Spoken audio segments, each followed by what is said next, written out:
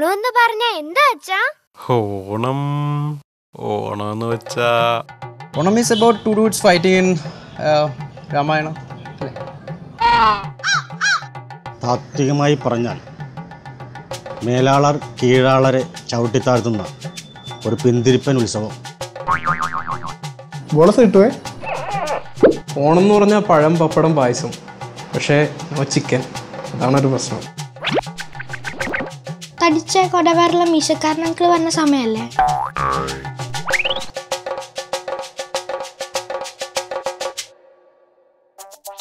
ഇതൊക്കെയാണോ ഓണം? ഒരിക്കലുമല്ല. ഓണത്തിന് പിന്നിലൊരു കഥയുണ്ട്. നല്ലവനായ ഒരു രാജാവിൻ്റെ കഥ. ഒരു സംഘം ചിത്രകാരന്മാർ ആ കഥ വലിയൊരു ക്യാൻവാസിൽ ഇവിടെ പകർത്തുന്നു. കഥ കേൾക്കൂ, വരക.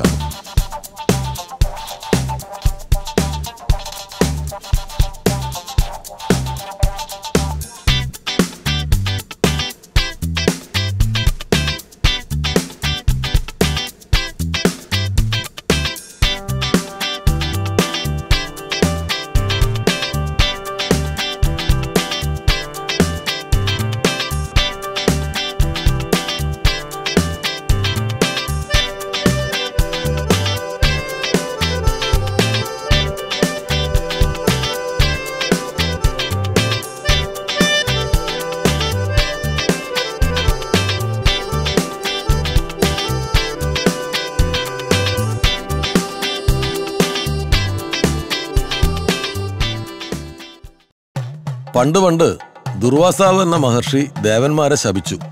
ജരാനരകൾ ബാധിച്ച് യുവത്വം നഷ്ടപ്പെട്ട ദേവന്മാരോട് മഹാവിഷ്ണു പാലാഴിയിൽ നിന്ന് അമൃത് കടഞ്ഞെടുത്താൽ ശാപമോക്ഷം ലഭിക്കുമെന്ന് പറഞ്ഞു. അവർ അതിന് അസുരരാജാവായ ബലിയുടെ സഹായം തേടി.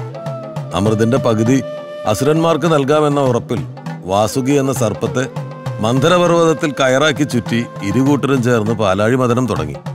പർവ്വതത്തെ താങ്ങി നിർത്താൻ മഹാവിഷ്ണു ആമയുടെ അവതാരം പൂണ്ടു. കടഞ്ഞ് അമൃതകുംഭം പുറത്തു വന്നു.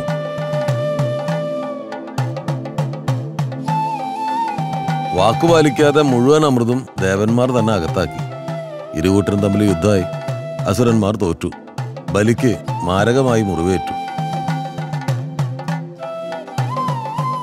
അസുരഗുരുവായ ശുക്രാചാര്യർ മഹേശ്വരനിൽ നിന്നും ലഭിച്ച സഞ്ജീവനി മന്ത്രം ചൊല്ലിയാണ് ബലിയെ മരണത്തിൽ നിന്നും രക്ഷിച്ചത്.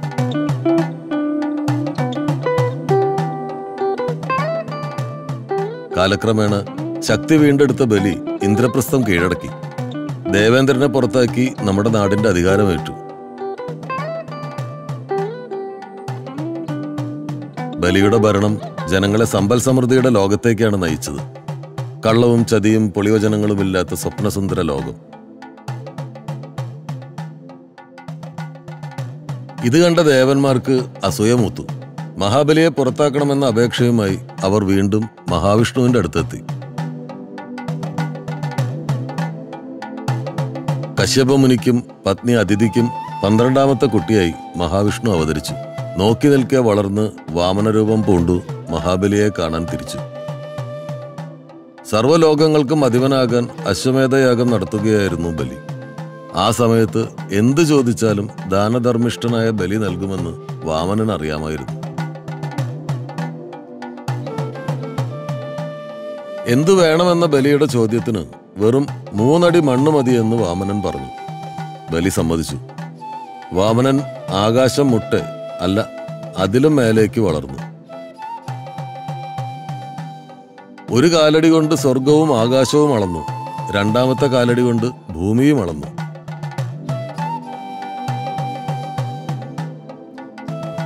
മൂന്നാമത്തെ കാലടി എവിടെ വെക്കുമെന്ന് വാമനൻ ചോദിച്ചപ്പോൾ മഹാവിഷ്ണുവിന്റെ ആഗമനോദ്ദേശം മനസ്സിലാക്കിയ മഹാബലി തന്റെ ശിരസ് കാണിച്ചു കൊടുത്തു.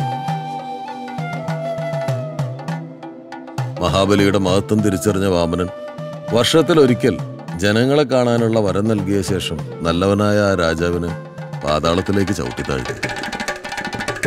ആ നീതിമാനായ മഹാരാജാവ് നമ്മെ കാണാനെത്തുന്ന വേളയാണ് നാം ഓണമായിട്ട് ആഘോഷിക്കുന്നത്. അദ്ദേഹത്തെ സ്വീകരിക്കാനാണ് നാം ഓണപ്പൂക്കളവും ഓണത്തപ്പനെയും ഒരുക്കുന്നത്. മീശക്കാരൻ കുടവയറൻ ഒന്നെടുത്താൽ ഒന്ന് ഫ്രീ എന്ന് കൊതിപ്പിക്കുന്ന ഡിസ്കൗണ്ട് മേള മാത്രമല്ല ഓണം. ആ ഓർമ്മപ്പെടുത്തൽ കൂടിയാവട്ടെ ഈ കഥയും ചിത്രങ്ങളും.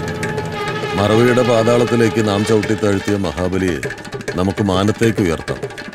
ഇതാവട്ടെ നാം അദ്ദേഹത്തിന് ഈ വർഷം നൽകുന്ന സ്നേഹസമ്മാനം. കാണുക, ആസ്വദിക്കുക. മാനത്തൊരു മാവേലി.